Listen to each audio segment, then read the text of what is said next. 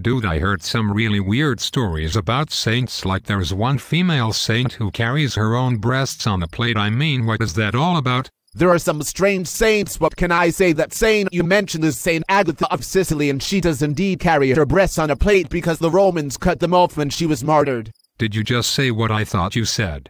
No way did that happen to her. It sure did. I can't help it if you don't know stuff. Did you know about Saint Dennis, who had his head chopped off but he picked it up and went right on walking? Shut up. I'm not making this up.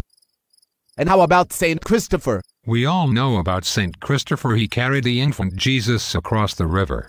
Correct, but did you also know he was half man and half dog, a creature they called the dog head? Oh yeah, sure. Next thing you'll be telling me there was a saint who drank the pus from the sores of the sick. That was Catherine of Siena. You know, I might start to think you were making this all up. I mean, you gonna tell me there was a saint who was sawed in half next?